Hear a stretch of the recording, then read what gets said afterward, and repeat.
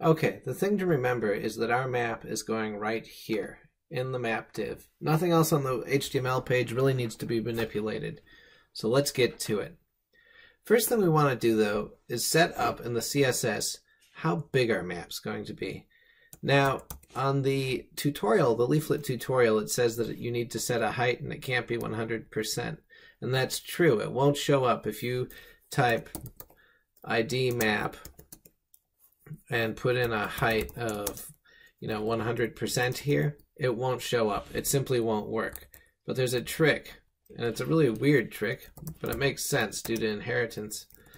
So if we write width 100%, height 100%, and before this, if we write HTML, body, separating them all with commas, then we will, what this is doing, sorry, my mouse isn't working very well, is the HTML will take up the full browser window, the body will take up all of that, and the map will take up all of that.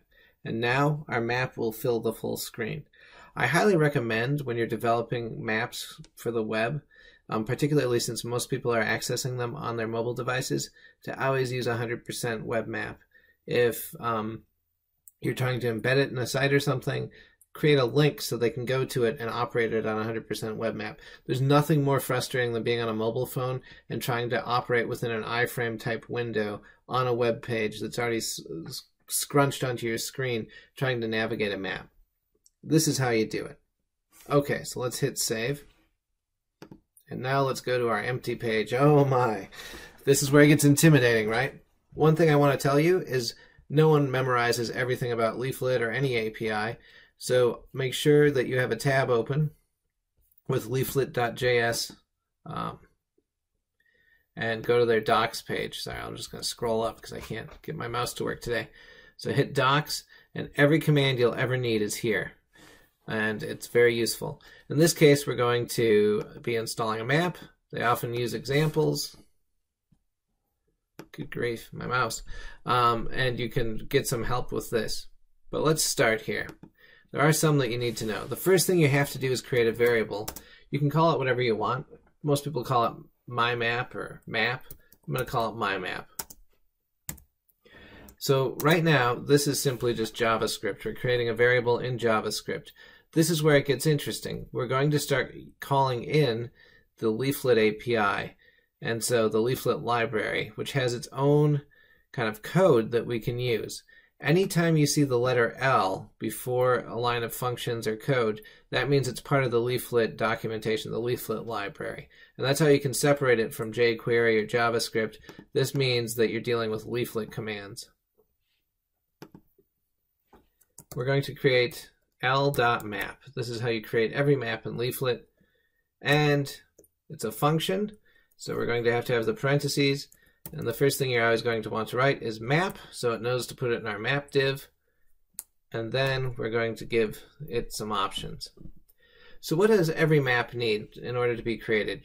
Well, first of all, you need a center point, right? So where is the map centered on? Otherwise, it doesn't know the central meridian of, or the central meridian of the map. So let's do this. Start with latitude. I'm going to do 45. Positives are north and east. Negatives are west and south. We'll do minus 98. And I'm doing something wrong already, but I want to show you. If you forget, you can always go back like I'm doing right now because I got a little overzealous. But if you're not sure about how to write this, because it's hard to remember these parentheses and brackets and stuff, documentation page. If we scroll down just a little bit, we should see fairly quickly. Of course, now I'm missing it. If we have center, lat long, undefined, the initial geographic center. Oh, well, it doesn't tell us what we need to use, but you need to use brackets. You can probably look up here in the example and see it. And there you go, you see the brackets. So if you get confused or if you get an error in your JavaScript, come to the docs page and look for the solution. What else do we need? We need to know how far in to be zoomed. At what scale are we mapping? It goes from up to 20, and 20 being zoomed in super far, way too far in most cases. I'm going to put 8. You can do other things. You can set the min zoom level. So like, what's the minimum zoom level? Let's put it at 3. And the max zoom, a whole variety of things. Let's put it at 14. Finally, you can even do things like zoom controls. Do you want those pesky little plus and minus signs on the screen? Or if this is going to be used on a phone and people are using pinch to zoom, get rid of them. So we can turn that to false. How do I know this? Again, documentation will be your friend. If we come here, you'll see all of these things. All of your options are here. All right. So we now have this map variable, but it's just a variable. We haven't done anything with it. Nothing's going to show up on our demo page. What we have to do is add some data to it so it actually has something to show. It's just a blank map right now centered on some place. This is enter the tile layer. What we're going to do is create a new variable. And we'll call this, I'm going to call this spider bee, and you'll see why in a moment. And this is equals L. And again, this will be found in the documentation, but tile layers, this is the function to install a tile layer.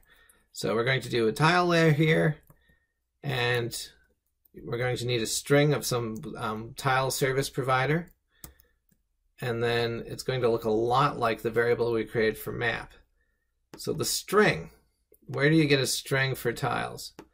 Well, luckily, Mapbox, a bunch of other services as well, Cardo, OpenStreetMap, they have a bunch of tiles created for you. What I like about Mapbox is you can create your own by uploading your photo. So I uploaded a photo drawn by my daughter called Spider, although it was using only black and yellow, and it created a style for me, and I immediately turned it into a style, and I published it. And if you go here on Mapbox Studio, you can scroll down and click on Leaflet and simply copy the code to get these tiles into your map. Mapbox has made it exceedingly simple to do this. Let's go back here. We're going to paste this in here. Attribution.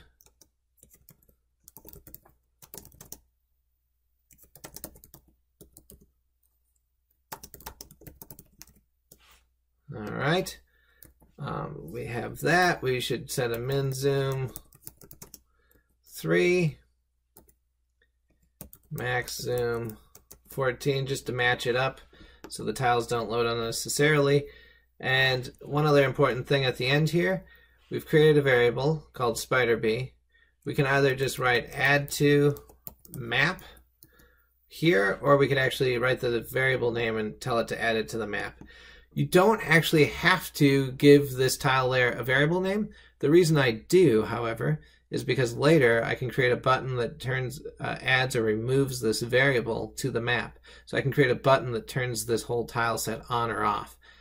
So that's why I do it right here. All right, let's hit save. I'm sure I'm forgetting something. I'm always forgetting something. Looks like max zoom isn't supported or something. Let's go here. Let's hit leaflet demo. All right. We got an error. Yep, maybe it's just min zoom that's supported, or maybe not. All right. Ta-da. Nothing's really showing, but we can see that the color's changed.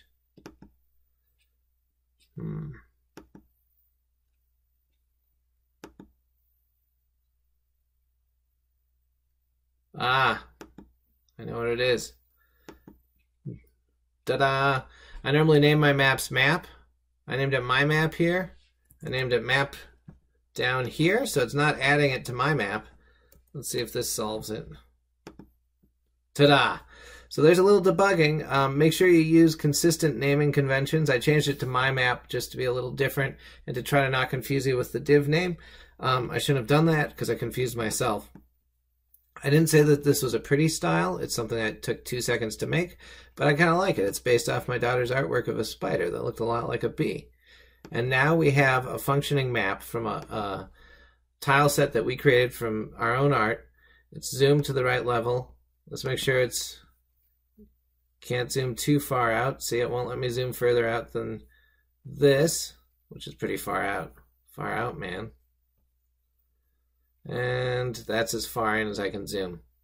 All right. In the next lesson, we're going to do some crazy other stuff, including adding a GeoJSON layer.